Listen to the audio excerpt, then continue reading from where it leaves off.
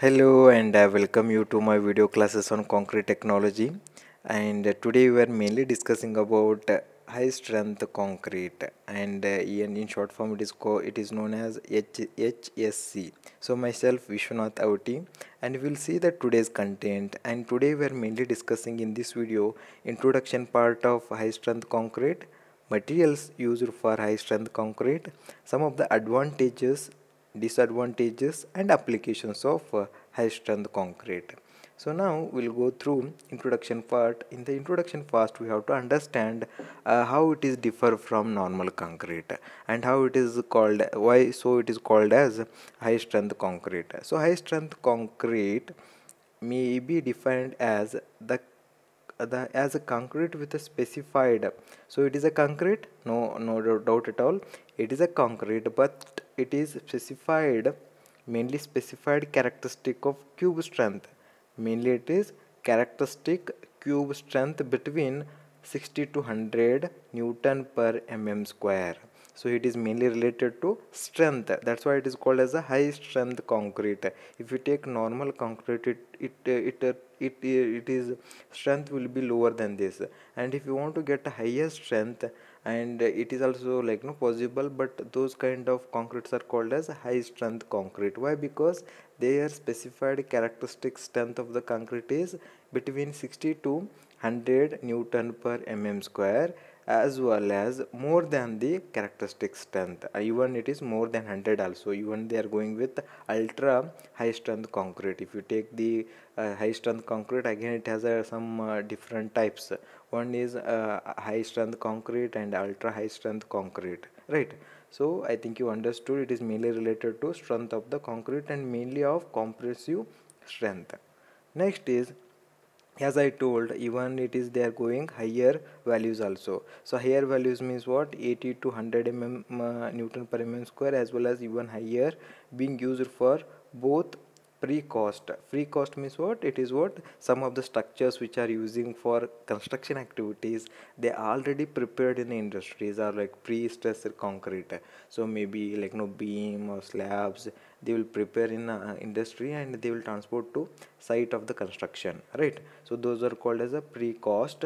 And even inside to work means what? As exactly where exactly is required, on there only they will pour the concrete. So it is what? Pouring of concrete, and it is also called as inside to placement of concrete. Next is some of the applications. The main applications of high strength concrete is inside to concrete construction, or in offshore structures, columns of tall building, columns of tall building, mainly it is what? Columns of tall building, and long span bridges, you can see long span bridges and tall buildings, right? Long span bridges and tall buildings, and highway structures, as well as even highway structures. Next is the main advantages in the main advantages of high strength concrete is reduction in the size of the compressive element, right? Reduction in the size of compressive element, and the amount of longitudinal reinforcement required, is required. So here it is what advantages are: one is reduction in the size of the structure, as well as reduction in the steel requirement. So next, so materials used for high strength concrete, so different materials will be used, right? So here also we are not, it is not differ from normal concrete. Whatever we are using for materials for normal concrete preparation, here also they are using, but slight, it is not a very high difference, only a little difference is there, right? So we'll get to know one by one. So first one is water. So water is one of the material which is used to mix the different materials, right? So here water is required in the form of clean, fresh and free from contaminations. So clean, fresh, free from contaminations. Then the main target of water cement ratio is 0.3 to 3.5. So main target is what? 0.3 to 3.5, even lower than that also. So that's what water will take main part. So next is cement. So cement we are using as a binding material, right? So here all type of cements are allowed, all type of cements are they're using, but mainly they are preferring for high strength concrete is low C3A cement. Low C3 cement are desired because it increases the or it improves the rheology, right? It's mainly one of the property which gives a good property to the concrete. So cement content used below 500 kg per meter cube. So actually if you are constructing any structure, then cement used for that construction should be less than 500 kg per meter cube. Why? Because if you use more, then it increases the brittleness, it may cause some problem. And even to reduce the material cost of the concrete, even for to reduce the material cost of the concrete, because economy or investment is very important. If you have a good investment, then only you can good construction of the good structure and other more facilities, right? So that's what cost is also main important. Next is a use of mineral admixtures. So why I used this word? Because these are the mineral admixtures are additive or replacement of cementitious material or supplementary cementitious material. And even why you are focusing on mixing of mineral admixtures, because even it is related to solid waste management. Why? Because whatever mineral admixtures we are using, those are some of the waste products from or byproducts from some of the industries, right? We required industries as well as we required management of nature. So we are reducing the disposal problem as well as replacement of cement material. Why? Because we know cement makes the heat of hydration. From the heat of hydration, it reduces the heat as well as carbon dioxide. So even we are reducing the carbon dioxide, even we are reducing the heat, and even we are making the solid waste management by using mineral admixtures. So we'll see one of what are the different mineral admixtures we are using. So one is blast furnace, right? So we know what you mean by blast furnace. Blast furnace is one of the byproduct from steel production or steel manufacturing unit, right? So then fly ash. So fly ash is one of the byproduct from thermal power plant. And silica fume. So silica fume we not studied in earlier videos. So but here we have to understand what you mean by silica fume. So from which industry it is becoming a byproduct or waste product. So actually silica fume is a byproduct from producing from silica metal. So when you are producing silica metal, so during the production of silica metal, so silica fume as one of the byproduct or waste product, and it is very reactive material, very reactive pozzolana material. So because that's what, because of this characteristic they are using as a mineral admixtures. And natural pozzolana, even natural pozzolana materials are used, and mainly it is because of reduction in the production cost, reduction of cost of concrete, and even to tackle slump loss issues, even to tackle slump loss issues. So we'll see next materials which are used for preparation of high strength concrete. So next is aggregates. We know aggregates are taken main role, right? So we'll see what kind of different requirements are required to prepare the high strength concrete. So one by one. So first I will take coarse aggregate. So coarse aggregate are mainly preferable are crushed rock aggregate. So if you have a crushed rock aggregate, this is very good, and mainly higher crushing values. If you have higher crushing values of aggregate, then it is very good, right?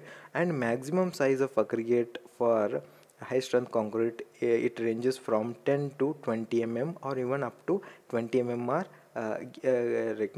even we are using, because based on some conditions, because all type of materials are not available in all the places, right? So if you want to get some certain strength, right? Why I told high strength concrete, in high strength concrete again we have some types. One is high strength concrete or ultra high strength concrete, so and so, because it is recent technology. Some even research are going on this product, right? So if you want to get a compressive strength of normal strength, it is 70 MPa, right, or 70 Newton per mm square. Then the restriction of aggregate is ranges from 20 to 28 mm. Even normal it is actually. If you want to construct high strength concrete, or if you want to produce strength concrete of 70 MPa, then no problem, we can use maximum size up to 20 to 28.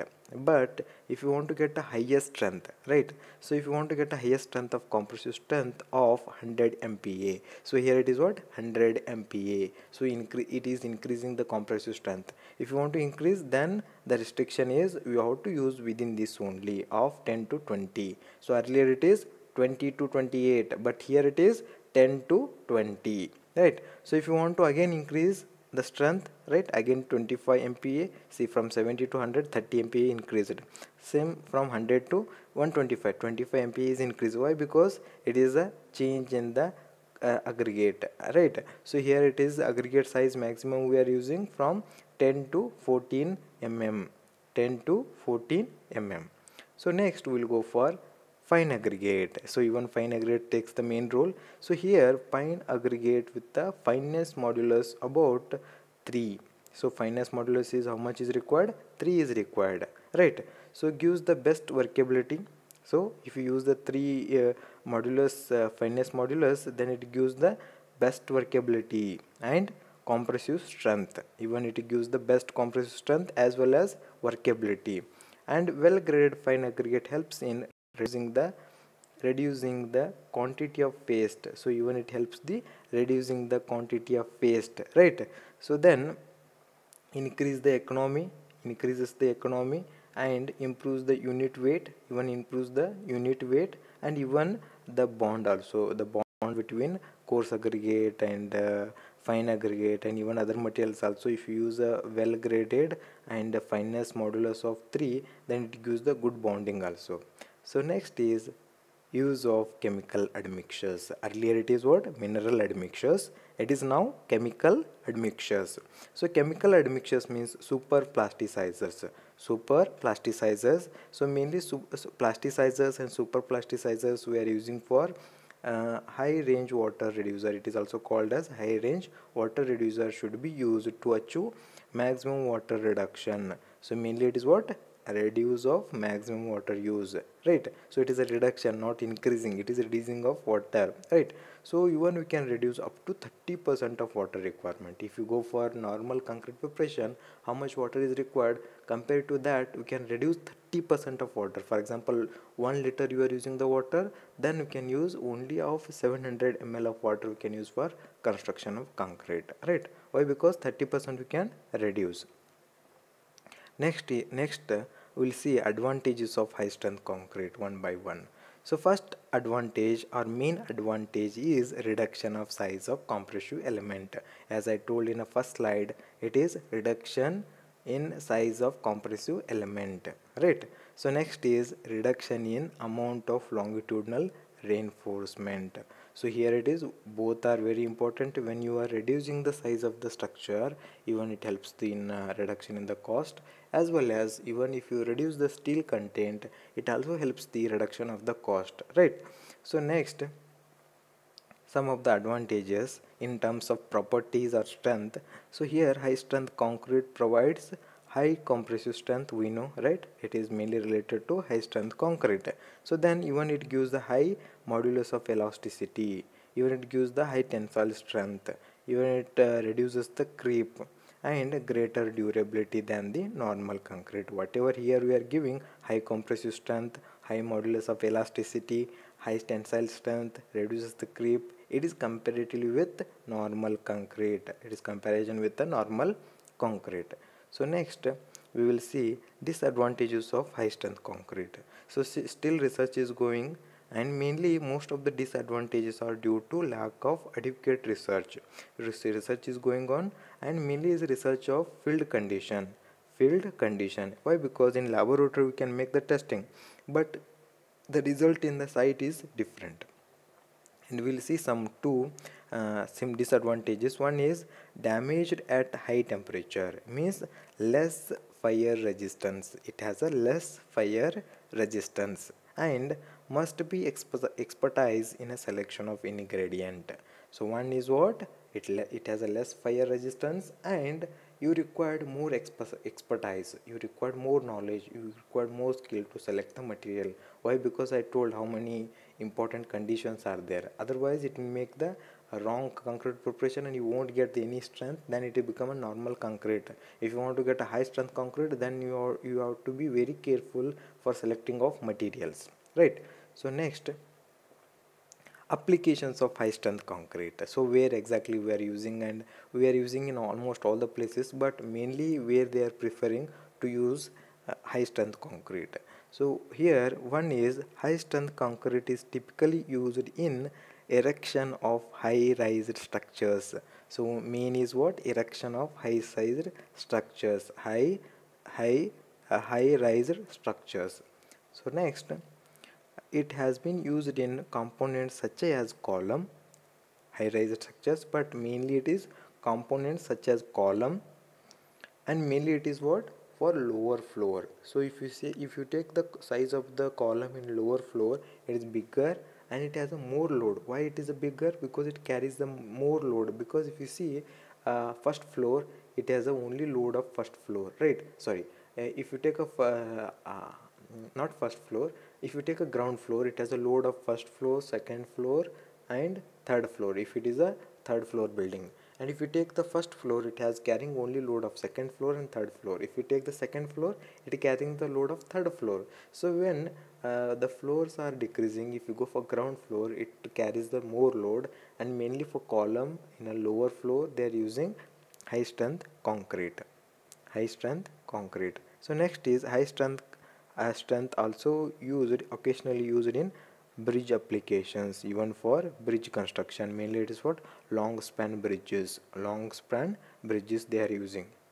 Next is, some recent include parking garage. So if you see the parking garage means what? For example, those are like a structures, and even like they are buildings, and mainly they are constructing to make the parking, or you can call it as a multi-story parking garages, or you can, like, it depends on the construction. If it may be a one floor, it may be a two floor, it may be go up to 15 floor, but it is multi-story parking of vehicles, and even they can use for that, and even for construction of warehouses and as well as other highway structures, even for other highway structures. So next is, high strength concrete is typically used for dam construction also. Even you can use for dam construction. You can see here also long span bridge is there and even dam is there.